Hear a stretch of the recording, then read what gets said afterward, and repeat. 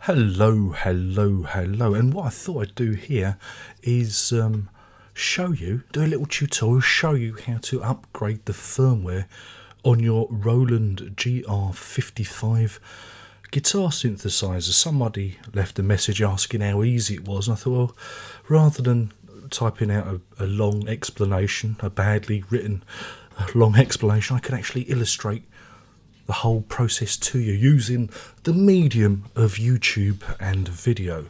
Oh yes, indeed. So what you're going to need, you're going to need a Roland GR-55, insert picture of said Roland GR-55. You're going to need a little USB memory doodad. Yeah, really, they're that small. My goodness, that's what I use in my Roland. This is just a standard USB stick. You know, I'm sure you'll have one lying around. Maybe you won't, I don't know.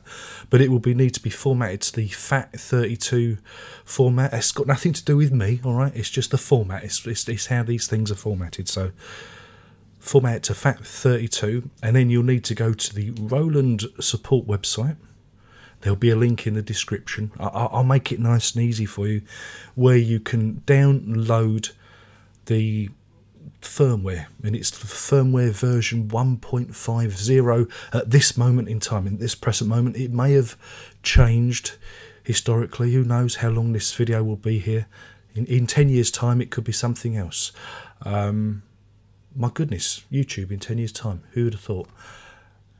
Then you need to, of course, copy said firmware onto USB sticky. I'll show you how to do that in a moment. And then put it back into your GR-55 and go through the upgrade process, which again will be illustrated. Now I'm going to hand you over to my good friend Darren, who's going to show you the wheres, whys and wherefores of it all. Take it away, Darren. Why, thank you, Darren. And this is the Roland GR-55 support page, which has all the firmware details on this, where you download it from. The URL will be in the description, so it will just be one click away. And when you get to the bottom, you just have to agree to download the file, and the file is in various formats. Windows 7. There's also supplementary files which features the patch list and how to do all of this.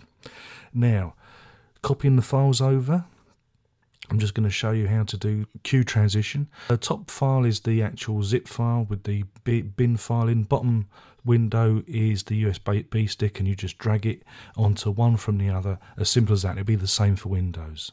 Now we're at the GR-55 itself. I'm going to show you how to check what your firmware is. Now you need to press the page left and right buttons whilst you fire up. So left and right pages held down, power it up, and the Roland symbol comes up and it will tell you what your current firmware is. Now on my GR-55 you're going to see it's 1.50 anyway, but this just illustrates how you can check what build version is and the boot version of your firmware is. There it is for your review. Now open the USB slot at the side of the GR-55. It's there, it's just a little panel there. Get your USB stick with the firmware installed onto it. There it is. That's got the new firmware in. Plug it in and make sure it's snug, and then close it up.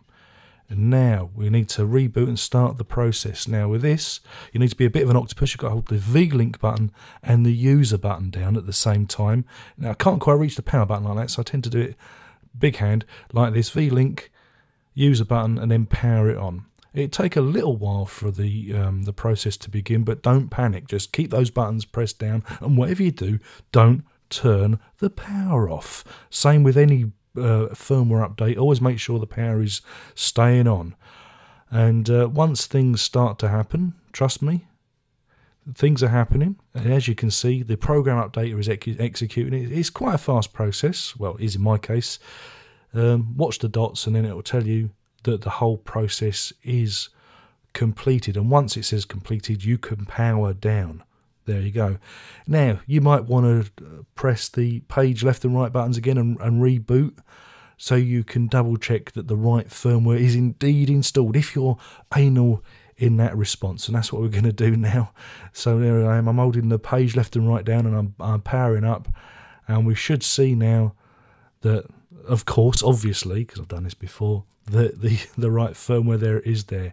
So there you go. Now I'll hand you back to Darren. Take it away, Darren. Well, I think you'll agree that was absolutely informative and a top-class job. So thank you, Darren, for doing that. Hopefully this has been useful for you, and if you like it, thumbs up, thumbs down, subscribe, unsubscribe, kiss your granny, play with your dog. You know the routine. Only one more thing to say, and that is ta-ta.